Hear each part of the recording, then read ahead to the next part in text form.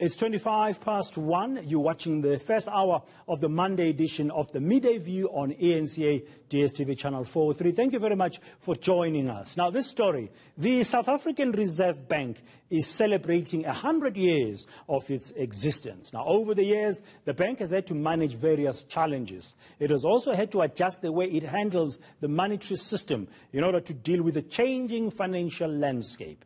Deputy Governor Kuben Naidoo is joining us now to discuss the achievements and, of course, challenges of the Reserve Bank today. Good afternoon, Mr. Naidoo. Welcome to the Midday View. Thank you very much, sir, for your time. I guess congratulations are in order. I mean, not many institutions around have been were established 100 years ago, are still fully operational today.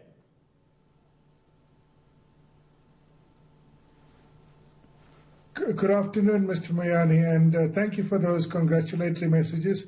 Indeed, it is a major milestone. Not many institutions survive 100 years. Yeah. How has the central bank carried its mandate over this time?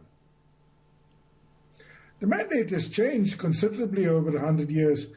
When it was founded, its mandate was essentially to ensure order in the issuance of notes and coins. Gradually, that mandate has changed a little, if not dramatically.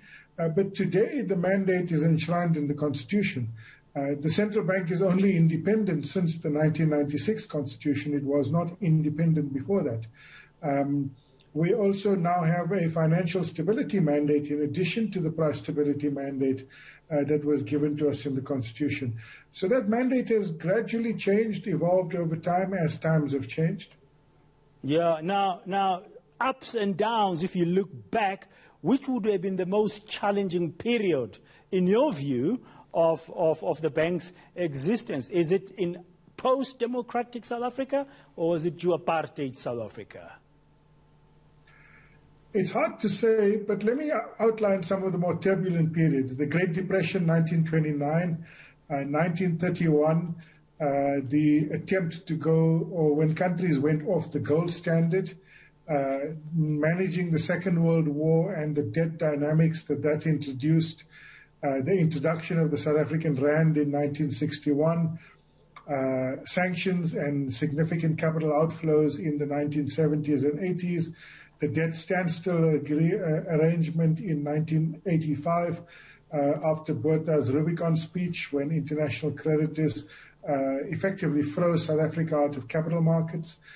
We've had two banking crises in South Africa, one in 1985-86 and one in 1998 to 2002. In both episodes, about 17 banks each went under or were bought or were acquired. The Rand crash of 1998 and then again 2001. The introduction of inflation targeting has been a highlight for us, managing the global financial crisis, and more recently the COVID crisis. Those have been some of the highlights. Yeah, and the intervention by the central bank in this COVID-19 times, if I may say so, has been quite extraordinary. Is this an indication of the role of central banks in these times, that it can actually broaden its role and look more to ways of assisting in ailing economies? I think central banks are perfectly designed to manage crises and to help governments in time of crisis. There are very few institutions with the weaponry, with the armory, with the arsenal, with the tools that a central bank has and can deploy during a crisis. Of course, you have to be selective about the deployment of those tools. Overuse will result in them being redundant. And we did deploy those tools. We lowered interest rates to its lowest level in 54 years. We introduced liquidity, massive amounts of liquidity into the market. We bought government bonds for probably the first time in at least 20 years. We changed banking sector regulation to help banks to continue to lend. And we literally did all of that in March, April.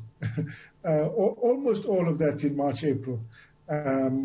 That's pretty, that's pretty historic. That's pretty historic and pretty significant.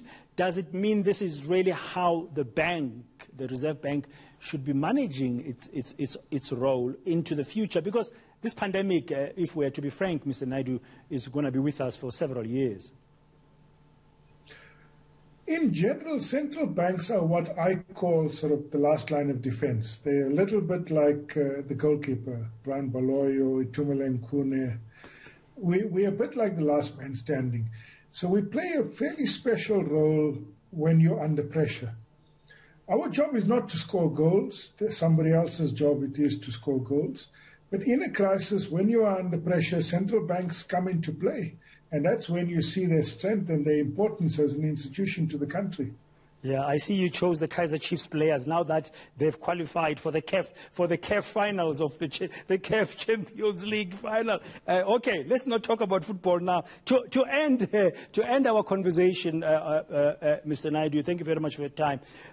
Just another important point that has come up recently in South Africa about the role of the Reserve Bank or its nature: nationalization of the Reserve Bank.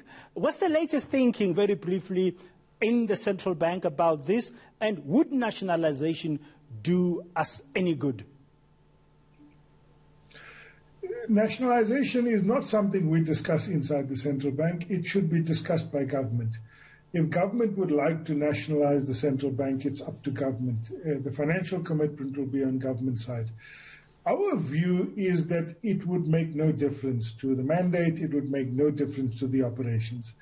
In an ideal world, we probably wouldn't want private shareholders, and maybe if we had to found the bank again, we wouldn't have private shareholders. However, we do have private shareholders. They play a fairly minimal role in policy, no role in policy, a fairly minimal role in general, but they play a positive role in governance, in ensuring that we are honest and safe and run well.